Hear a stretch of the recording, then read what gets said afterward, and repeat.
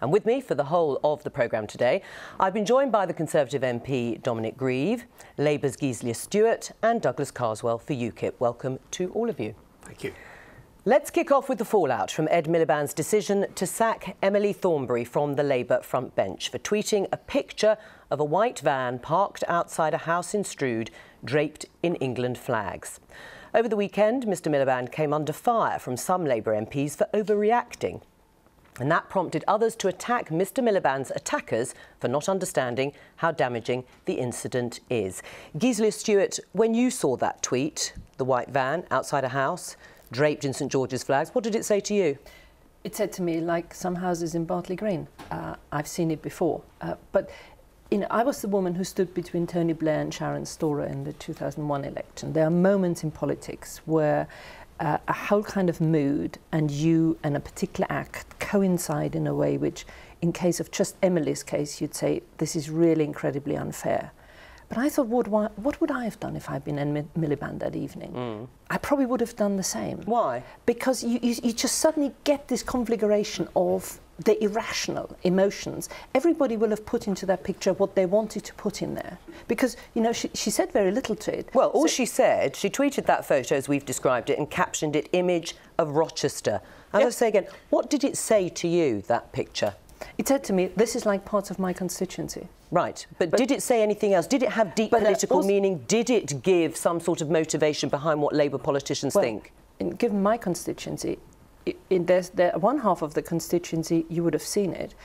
In the leafier part of Edgbaston, which is also part of my constituency, you wouldn't have seen it. So I can see why, depending on where you are, it really hit you differently. Right, but for Ed Miliband, you say it was a conflation of all sorts of different events. But why, unless you are gripped by panic and fear, would you react by sacking Emily Thornberry from her job as Shadow Attorney General? Because there were a significant number of people who thought that she was actually ridiculing a part of the electorate which feels left behind, particularly left behind by a party which they think like Labour should represent them. That's why I'm saying on its own you could think this was unfair. I think as a package it probably just was one of those things in politics where that's the price you paid.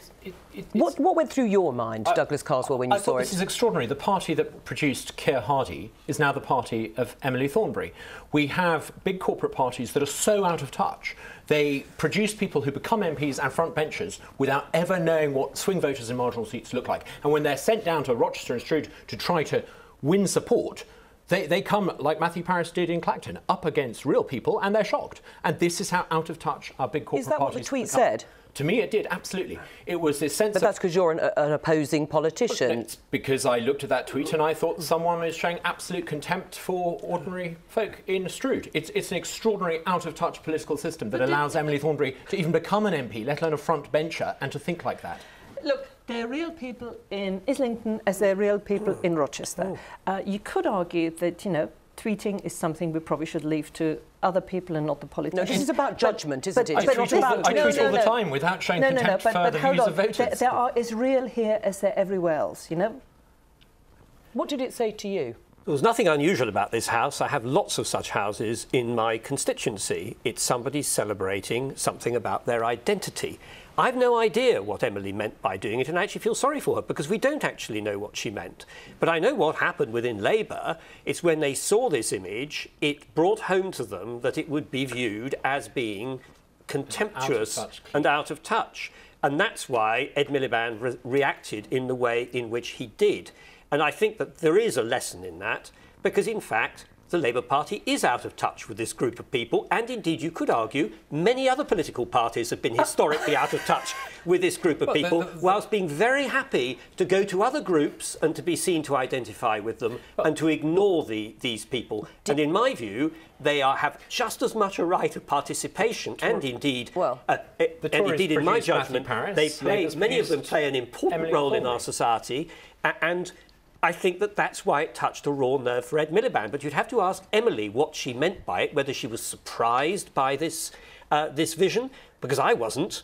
And indeed, when I was campaigning in Rochester, there were other indications of pride in English identity that were present in a number of places in a completely pleasant fashion. Did Ed Miliband's action actually calm the situation, or did it inflame it? Oh, at this stage, you can't say this calmed it, but it was a recognition. But can I just come back to hang on, you said you agreed with him. You would have done the same thing. At that moment, I went, because hindsight's a wonderful thing.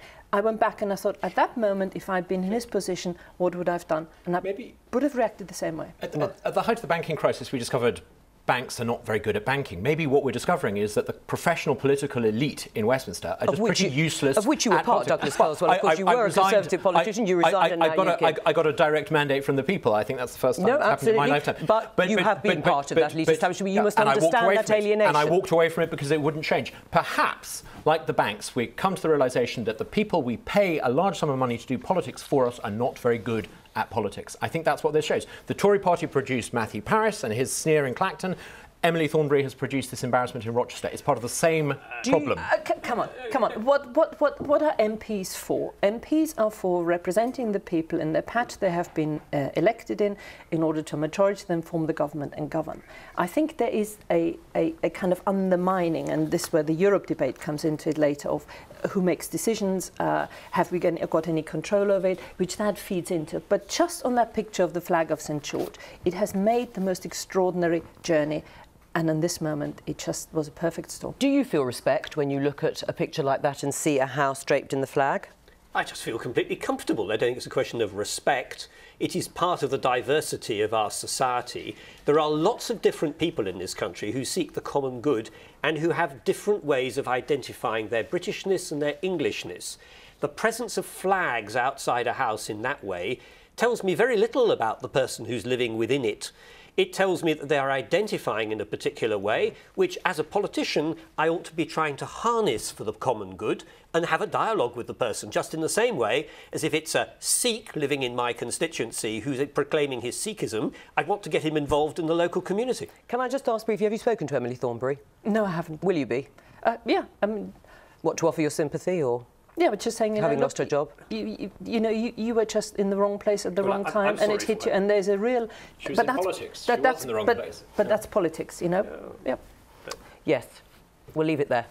Now it's time for our daily quiz, and the question for today is: what household essential, according to the Business Minister Matt Hancock, could rise in price thanks to an EU directive?